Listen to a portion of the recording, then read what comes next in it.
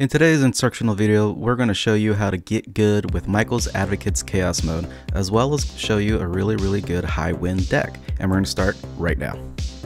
Alright guys, first things first, if you like this type of content, please make sure you hit the like button, subscribe today to the channel, leave me a comment, let me know what you thought of the video. Alright guys, so Michael's Advocates, what is it? It's going to be cards that enhance or heal Michael, our new goth card. They're all going to cost 3 energy, so you're going to want to utilize as many of these as you can on your list.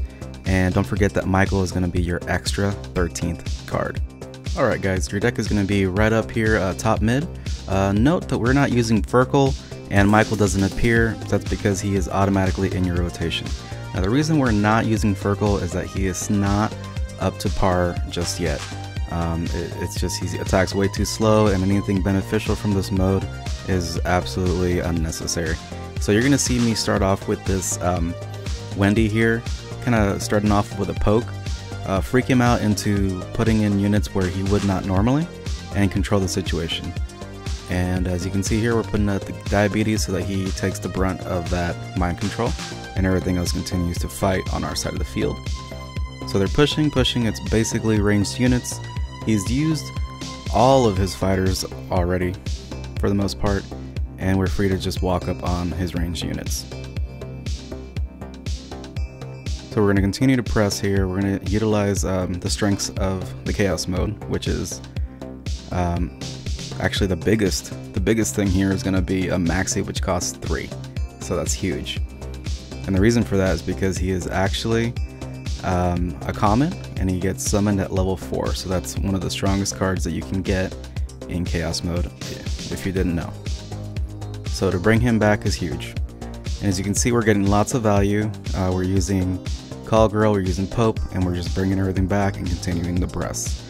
This is how you're going to be able to overwhelm people very easily in this mode. And as you can see, it wasn't too long.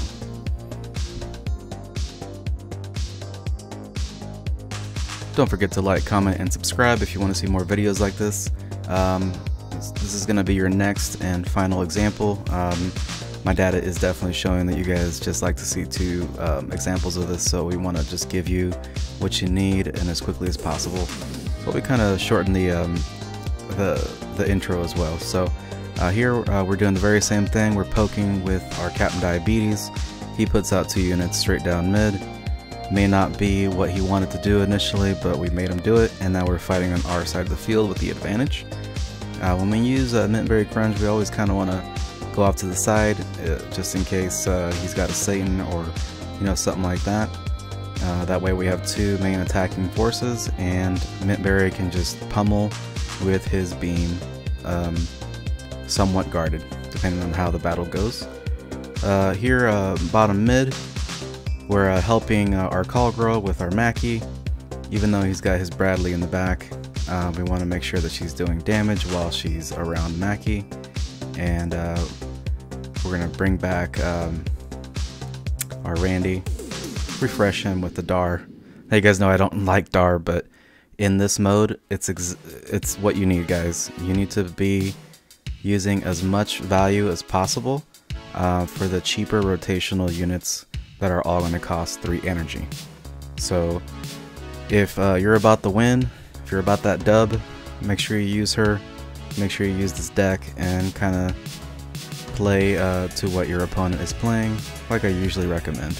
So here we're going to slow back up, and this is actually more sort of an aggressive move here because we're backing up our 2 units, but that Wendy is going to be able to do it. She's so much stronger now since her buff, guys, and as you can see, she's pressing and pressing very well. We're going to punch through. We're using our enhanced Michael there, and we're definitely going to have issues. We're going to put our 3-cost Maxi behind our Wendy just in time, and we're going to keep pressing here. We don't want to let him bring back, charge back his energy, because then we're going to be in trouble. We want to give him the impression that we've got the advantage, which we do, and we want to keep pressing. So another little technique here, guys, always kind of start with your Mackie behind a ranged unit, because the ranged unit is going to be behind with more damage, right?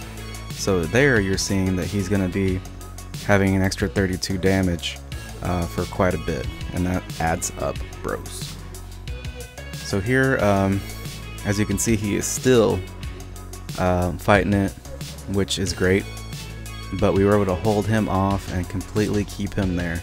Now some people might hold off and play more conservative at that point, but you know, that was just how I was feeling right there. So either way, that was a good game to Elaxter.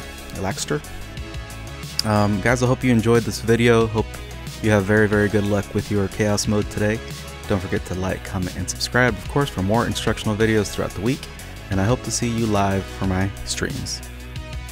Till then, guys, and as always, make sure you get good.